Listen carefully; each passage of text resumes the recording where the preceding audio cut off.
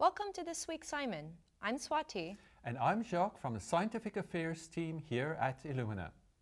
The heart is a very complex organ and plays a major role in ensuring proper circulation of blood, oxygen, and nutrients.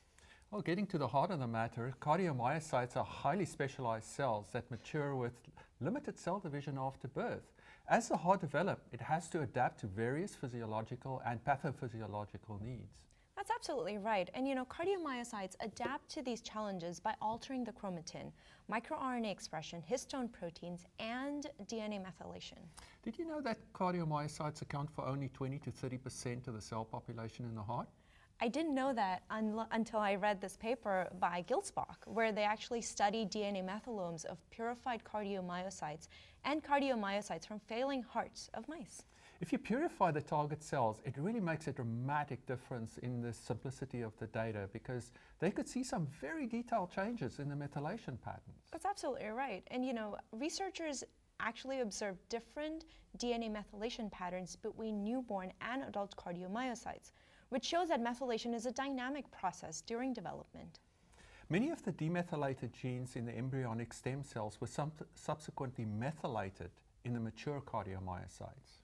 And gene demethylation correlated well not only with active histone marks, but also with increased expression of these cardiomyocyte genes. It was surprising that demethylation was pre-established in newborn cardiomyocytes, and it contained cardiac-specific transcription factor genes. And these pre-established transcription factor binding sites were also poised with histone H3K27 acetylation marks, which is an active mark. The author suggests that the activity of the transcription factors could be a trigger for active DNA demethylation of the enhancer region. That's absolutely right. And as the heart develops, it requires functional adaptation and requires an isoform switch in the expression of sarcomere proteins. Did you know that the word sarc means flesh in Greek? That's so cool. Yeah, sarcomere is the basic unit of the muscle. And researchers find that isoform switching of sarcomere proteins was accompanied by de novo DNA methylation of fetal genes and demethylation of the adult isoform. It's just amazing to see the importance of the DNA methylation to turn off the fetal isoforms of this protein and then it turns on the adult isoform. It's exactly true. And these researchers also studied failing hearts. And in failing hearts, the methylation of disease-associated differentially methylated regions partially resembled the newborn CpG methylation pattern.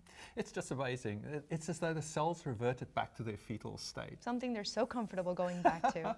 Hiding out. Exactly. And this remodeling in response to chronic stress just shows how dynamic DNA methylation can be and how it shapes the phenotype. You are right. We're just starting to get a glimpse at how elegant the system really is. It's incredible. But unfortunately, we're out of time today. Please do feel free to reach out to us with any questions, comments, thoughts, or concerns. We always love hearing from you. Take care and have a great day. Bye.